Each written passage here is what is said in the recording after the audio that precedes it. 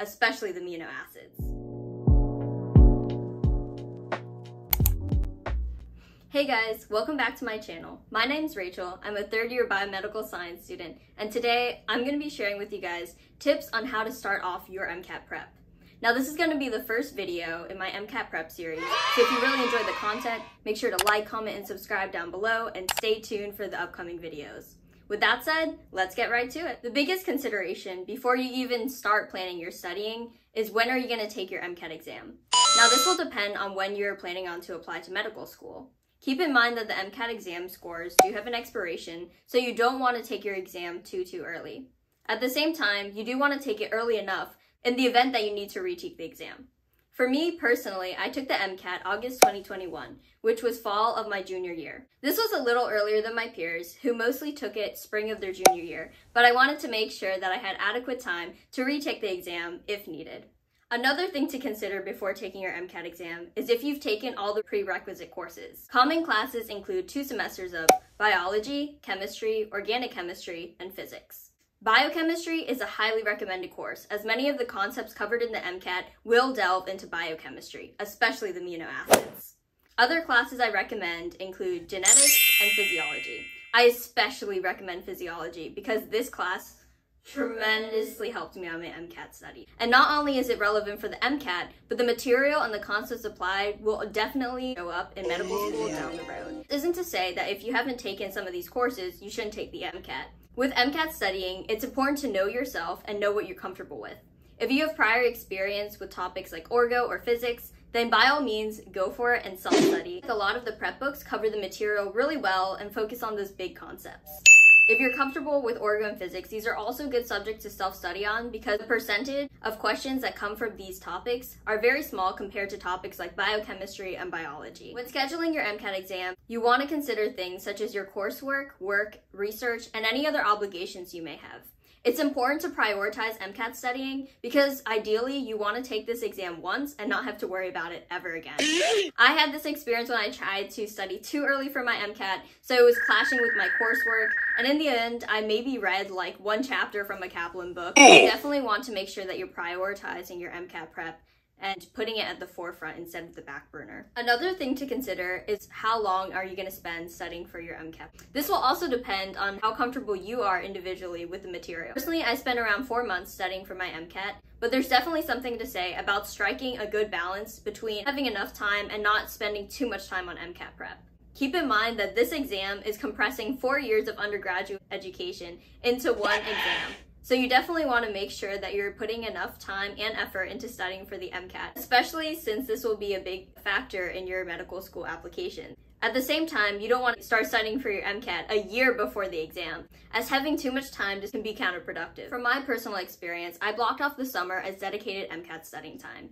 This was really nice because I didn't have any other coursework or obligations, and I contributed all my energy to pouring myself into MCAT prep. At the same time, I realized I was really lucky by starting my MCAT prep early. So if you're in a situation where you can't block off summer or a gap year for MCAT studying, do be mindful of planning your MCAT prep in a semester where you don't have too many obligations, as well as consider dropping some of your obligations or extracurriculars to focus on MCAT studying. Now it's time to actually schedule your exam. I dedicated a day specifically for registering for the MCAT exam.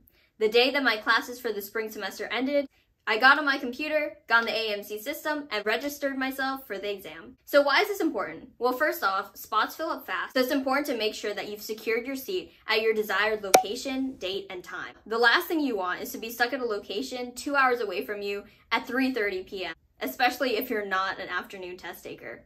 Typically, a lot of my peers chose to spend winter break studying, so January slots filled up super fast. So you want to make sure, at minimum, that you're getting the right date and location that works best for you. Scheduling your exam is also important because it puts you in a concrete mindset for studying for the exam. If you don't register for your exam, you may end up in a situation where you're constantly putting off the test date month after month after month and not feeling ready. By registering for the exam, you're setting a concrete date that you can work towards. Once you've scheduled your exam, it's time to start planning your studying. Now, I can't stress enough Organization is key. Starting from day one, you need to have a clear idea of how you're going to approach your MCAT studying.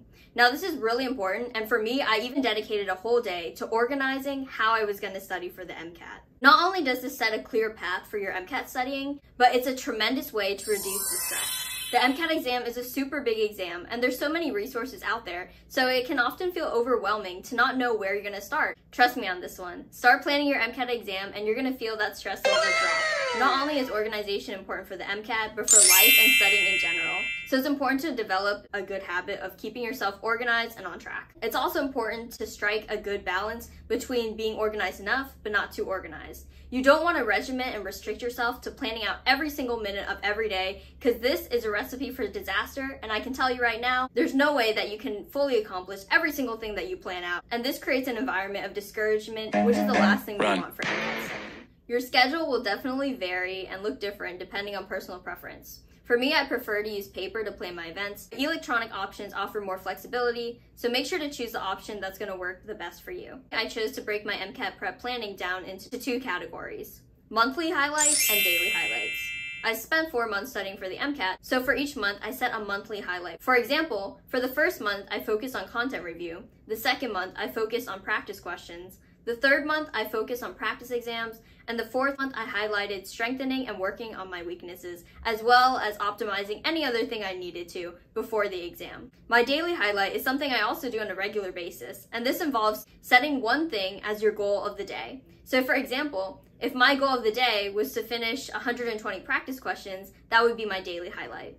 By doing this, you're prioritizing getting one single thing done, so you're focusing all your mental energy on finishing this one thing. I'll be making more videos going more in depth into how my MCAT schedule looked, so stay tuned for those. Some more scheduling tips that I want to highlight is that your schedule will change. We're human beings, and there's always going to be some events that pop out of the unexpected, so make sure to work in days in your schedule for these unexpected events. I can't stress enough how important it is to work in days for rest, relaxation, and downtime. As important as it is to study, it's also important to prioritize time to stop, slow down, and allow your brain to consolidate and process this information. If you're constantly bombarding your brain with so much MCAT info, chances are a lot of this info isn't going to slip through. So make sure you plan in time to relax and rejuvenate yourself so that you're physically and mentally in the right mindset. Another thing that was really helpful was having out all of the resources that I was going to use for my MCAT prep. Now this comes back to having a dedicated day where I was planning out my MCAT studying. This day included making a list of all the resources I knew I wanted to use for my MCAT prep. For example, I knew I was going to for sure use the AMC official materials. And knowing what exactly are included in those materials helped me to properly space out what materials I was going to use on what day. And my last important note about where to start for the MCAT is know what kind of exam you're studying for.